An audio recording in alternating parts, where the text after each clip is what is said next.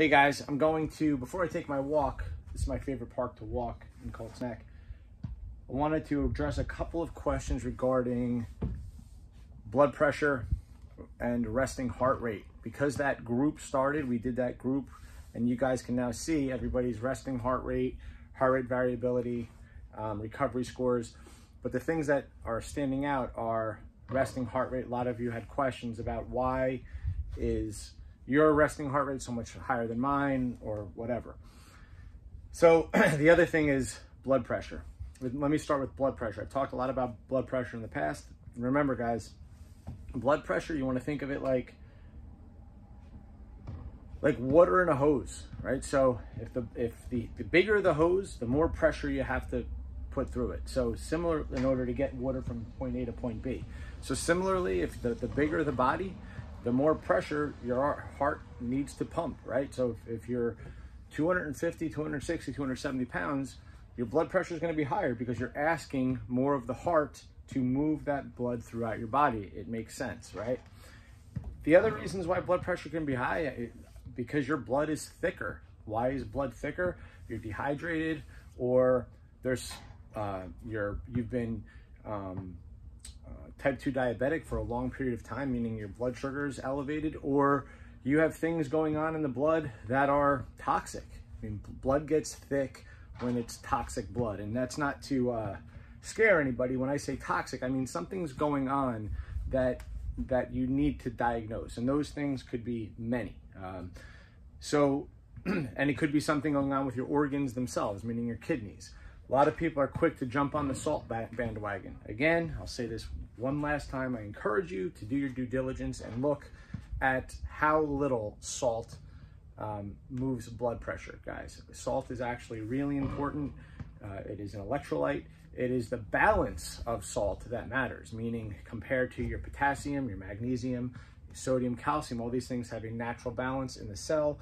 Your body does an amazing job at balancing these things. When these things get out of whack, it's concerning, because biologically cells have evolved in order to keep these ratios tight, very tightly regulated intracellularly. So salt affects about 1/3 of the population, and in that third, you only see your systolic and diastolic blood pressure move about 1%, guys. So it's not the salt that's causing your blood pressure to elevate. Then the final thing is your parasympathetic, sympathetic nervous system. Okay, so people that have chronically high blood pressure likely have issues going on with their HRV, meaning they're way too sympathetic all the time. They're running from the lion all of the time. So some of that is emotional stress, where they can't calm down. But guys, remember what I told you about breathing. If you're breathing into your chest all the time instead of your diaphragm, your brain doesn't know the difference, right? So diaphragmatic breathing, just do it.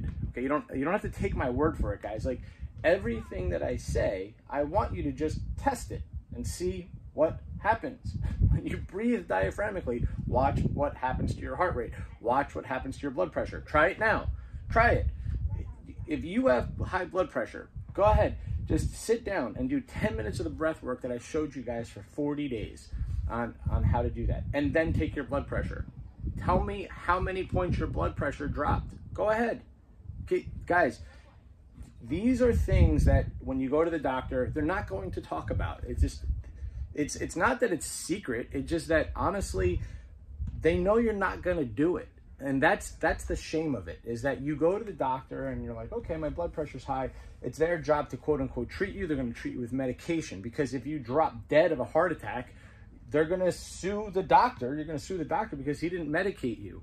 Wouldn't you rather understand how the body actually works? And if you recognize why blood pressure is high, and then you can do things about it, and you can put into your life these very simple steps along the way to correct what's wrong. You don't have to be on beta blockers. You don't have to do things to artificially inhibit your sympathetic nervous system. So along that line, it has to, we were talking about resting heart rate, and these are some of the same things. So guys, think about it. My resting heart rate is normally around 45, 44 to 45. And that's, you know, on average. When you look at my average, I wear this thing. I haven't taken this thing off very much. I think I have taken it off just a couple of times for a few hours. And honestly, the reason why I took it off is because I didn't realize this little trick about charging it. Like, you can just leave it on your wrist and then slide it on and just push it and it'll charge for you. You see those white lights? Now you know it's charging. I didn't realize you could do that. That was the only reason why I had it off. So the average of my resting heart rate is around 44, 45. This past week, it's been around 47. But a lot of the same variables are the same. You only get so many heartbeats in your life. So if somebody's heart rate is, let's say 45 and 45 and somebody else's is, let's say 67, 68, that's 50% more heartbeats that they're beating in a lifetime. That's a lot. So if I'm at 45 and somebody else is at like 67, 68, which isn't bad, but that's 50% more heartbeats in their life so far. So meaning they're demanding more from the heart. What you want to do, guys, is demand as little. You want the heart to be strong and efficient. That's the key, strong and efficient. Less heartbeats, and when it does pump, it pumps the right amount of blood, meaning your blood pressure is lower and efficient. All right, makes sense, guys?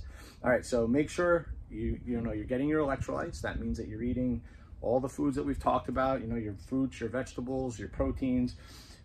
You can salt your foods to taste. You don't have to go crazy with salt, but salt your food to taste, but make sure that you're properly hydrated. Super important. Make sure that you get enough sleep. Make sure that you maintain a healthy body weight. Make sure that you do your breath work and understand the importance of moving your body and exercise and the parasympathetic nervous system, all these things that we've been going into. All right, so hopefully that answers your questions. Guys, have a great rest of the day.